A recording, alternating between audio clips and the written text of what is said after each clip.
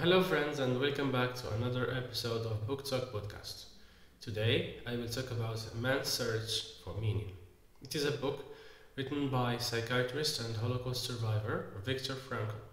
It was first published in 1946 and has since become a classic in the field of psychology and philosophy.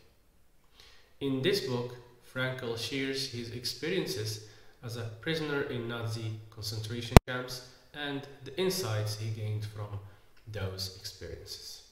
One of the key ideas in the book is that even in the most extreme and oppressive circumstances, we have the power to choose our own attitude and find meaning in our lives. This idea is illustrated through Frankl's own story of survival in the concentration camps, where he saw some of his fellow prisoners succumb to despair and give up, while others found meaning and purpose even in the face of unimaginable suffering.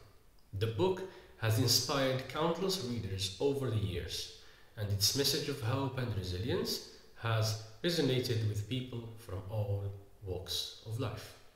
Viktor Frankl's legacy has also continued through the development of logotherapy, which is a form of psychotherapy that emphasizes the search for meaning and purpose in life.